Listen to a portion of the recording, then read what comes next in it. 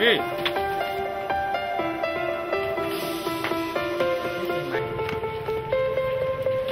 Tăng cường người lên nhá.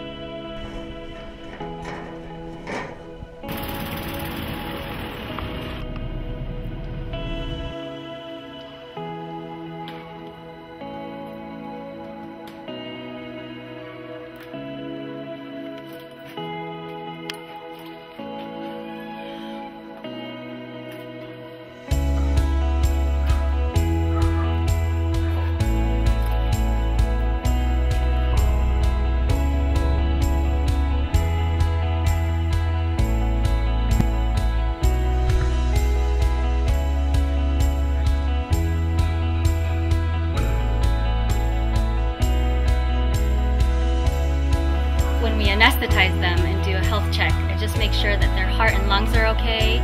I quickly palpate their abdomen to make sure that there's no tumors or anything major that we have to deal with right now before we get them back to the sanctuary.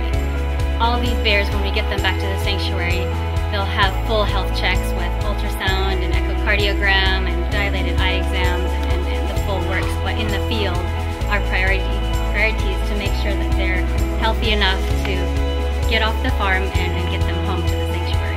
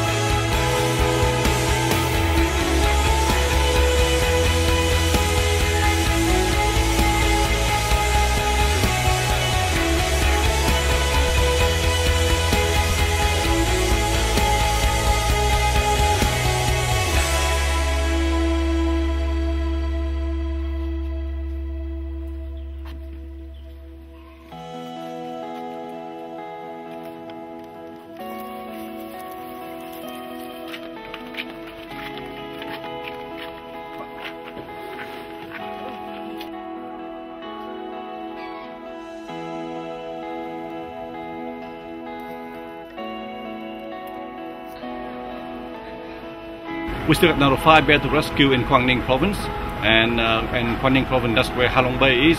It's one of the most popular tourist destination in Vietnam, and because of that, the bear farm has been moving into the area since 2007, setting up bear farm and getting tourists to come to the farm so that they can extract the bow from the bear and sell them to the tourists. But we managed to have closed down all the farm now. There's only 5 more bears left, and Quang Ninh province will be free of bear farm for the first time ever.